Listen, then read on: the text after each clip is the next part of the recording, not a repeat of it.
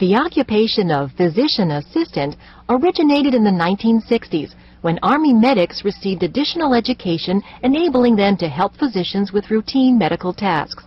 Since that time, employment opportunities for PAs, as they're called, have expanded rapidly.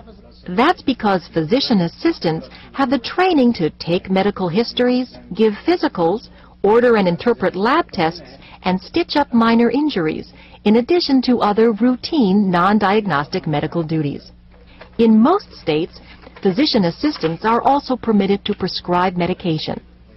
PAs are always supervised by a physician, but by relieving doctors of routine tasks, they help deliver high-quality health care in a cost-effective manner. And thanks to the internet and telemedicine, which make it easy to consult with a supervising physician, PAs can bring medical services to rural and inner-city clinics unable to attract a full-time doctor. 49 states require PAs to be graduates of an accredited physician assistant education program.